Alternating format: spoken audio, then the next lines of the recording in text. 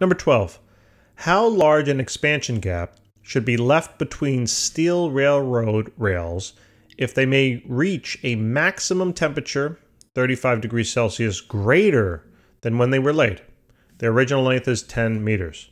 All right, so we know as things heat up, right, objects will expand. Now, all objects are basically going to expand in 3 dimensions.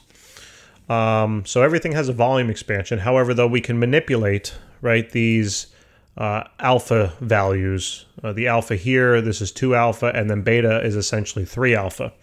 So we can manipulate the linear coefficient of thermal expansion so that we can find length, area, and volume changes. Okay. Now on this one, we are going to, the rails will expand, like I said, in all 3 dimensions, but we're primarily concerned with just the length. Okay. Now when we perform a problem like this, and by the way, these rails, right, there is no constraint on any side of this. It's not like the prior problem we did with number 11. I highly suggest you look at that and please listen to the discussion on that problem. I wanted to develop an idea there that is very, very important. Okay. So, all right. So now we are finding the linear change. So we have the change in length will be equal to the linear coefficient of thermal expansion multiplied by that initial length multiplied by the change in temperature. So the change in length here is going to be, and that's really what they're asking us, because they're saying how large of an expansion gap should you leave here at this location? Well, I want to know how long each of these rails will change. Okay, I want to know their total change in length.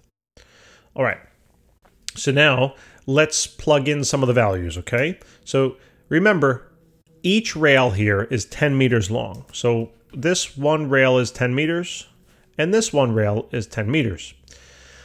So plugging in our values now, we have 12 times 10 to the minus 6. That's the linear coefficient of thermal expansion for steel, multiplied by the initial length of 10 meters, times the change in temperature. So it said that the maximum temperature will be 35 degrees Celsius greater. So that sounds like a change in temperature to me, right?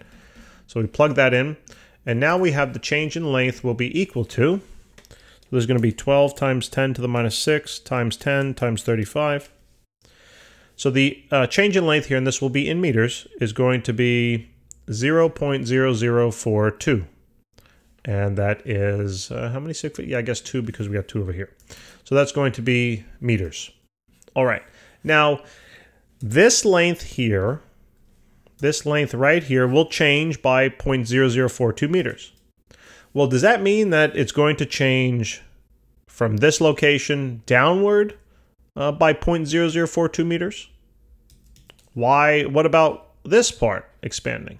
Actually, it will expand in both directions, right? So this is the total length change.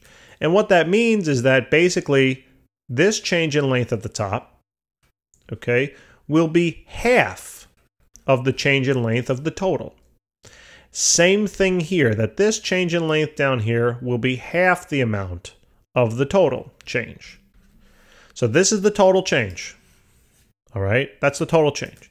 So now if I want to find just this little bit of change, I can take this answer and divide it by 2.